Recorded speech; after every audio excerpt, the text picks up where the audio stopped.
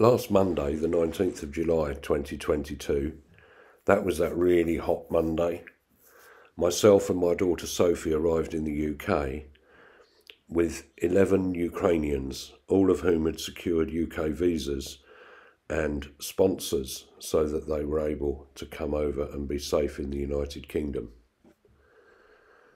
We also had on this occasion just one little dog, and of course the obligatory shed load of luggage. The last pickup in Poland was in Warsaw, where a number of the people had been there a good few weeks waiting to be able to get transport to get them to where we have taken them. The night before travelling across the Channel, we reached the hotel in Calais that we stayed in a bit earlier than we'd expected to, so we made sure that the paperwork was in order, ready for going across the border the next day. And then we all went to the beach and they got to paddle in the English Channel.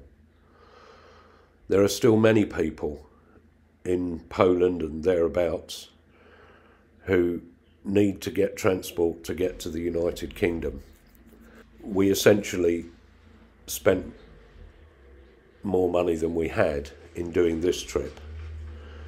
We really do need people to contribute to help us keep doing what we're doing and to spread the word around to get more people on board contributing. Thank you so much to those of you who have contributed.